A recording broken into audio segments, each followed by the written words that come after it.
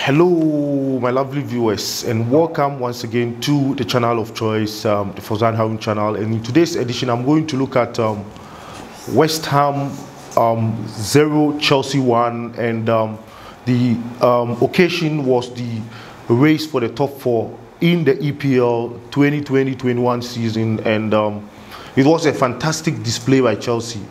And before I give you the story of the match, please do well to hit the subscribe button and touch the notification bell. Give me more likes, and most importantly, send in your comment, as well as share the program for more viewers to also join in the fun. If you are in love of sport, we love with sports, do well to network and connect with this channel.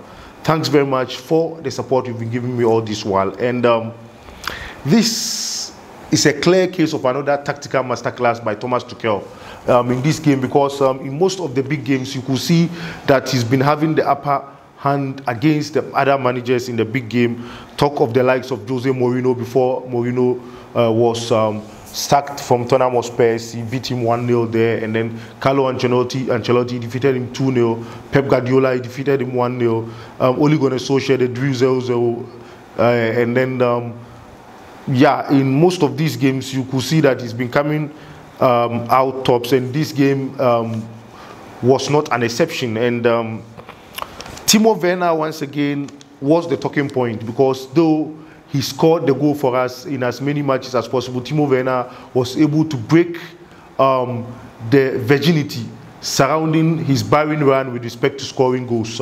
So he got the goal in this game, but yet again he missed some sitters.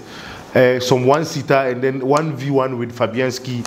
He couldn't utilize. Other than that, Chelsea would have gone away with 3-0 scoreline even before Hakim Ziyech came in the second half to also get his glaring chances at goal. And so Timo Werner is coming back again, once again, as a matter of fact.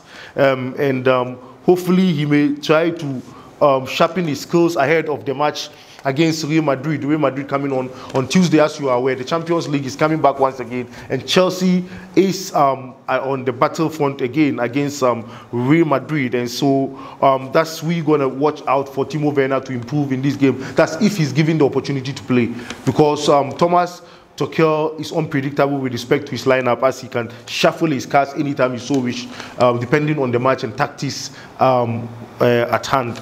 A clear case of holding the ball so much by Chelsea to prevent West Ham United from hitting them on the break. And as you are aware, with this West Ham United team, they have players that can hurt you on the break. Yeah, the likes of Mark Bowen, and then Jesse Lingard. So many of them, even their defenders sometimes pop into the attack. Thomas Soucek in midfield, quite a fantastic player there. And I must say, David Moyes has built a formidable team in West Ham, irrespective of whether he comes out and plays in the top 4 or not. I still would doff my heart out for him. And as a matter of fact, he may stand a chance of competing as a Manager of the Year trophy. Now that it depends on what Thomas Tuchel will do with his performance, will go in the Champions League, as well as his ability to win the FA Cup will also depend on that. Other than that, David Moyes will be a solid competitor with respect to Best Manager of the Season award, and also the Lending Manager of the Season award. As you are aware, lending clubs, we also have our award there. The likes of Chelsea, Tottenham Hotspur, Arsenal, West Ham, Crystal Palace, and the like, they have their award there in lending. He and Thomas Tuchel may compete for that award.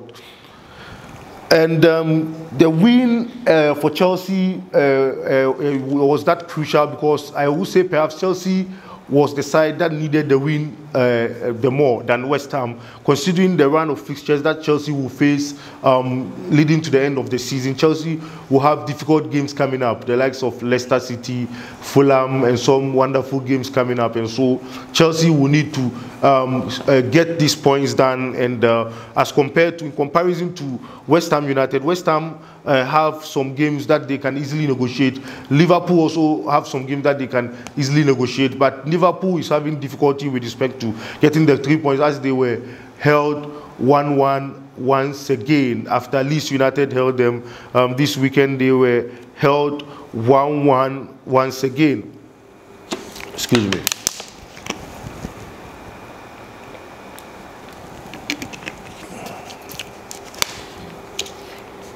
Yeah, and so they were held 1-1 once again. Liverpool also doing badly in the top four running. But let me look at the ratings for the players. The ratings for the players, as you have, most of them had positive run because obviously Chelsea won the game, and so they will have positive. And the likes of Edouard Mendy, and another positive and solid news for Edouard Mendy is that he had a clean sheet in goal. Another clean sheet there. Now Chelsea's goalkeepers are having clean sheet. Most importantly, Edu Mendy is having it both in Europe and in the Premiership. Azpilicueta also got a positive rating. Christensen a positive rating.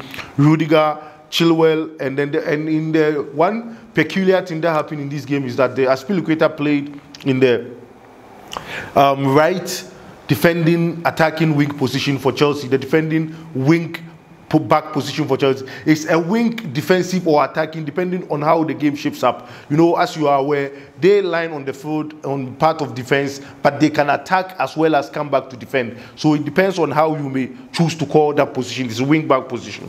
And then Thiago Silva also excellent. Mason Mount also excellent. And then we have Timo Werner getting the goal there. Pulisic also excellent there. Yeah. So it was a fantastic day for Chelsea players.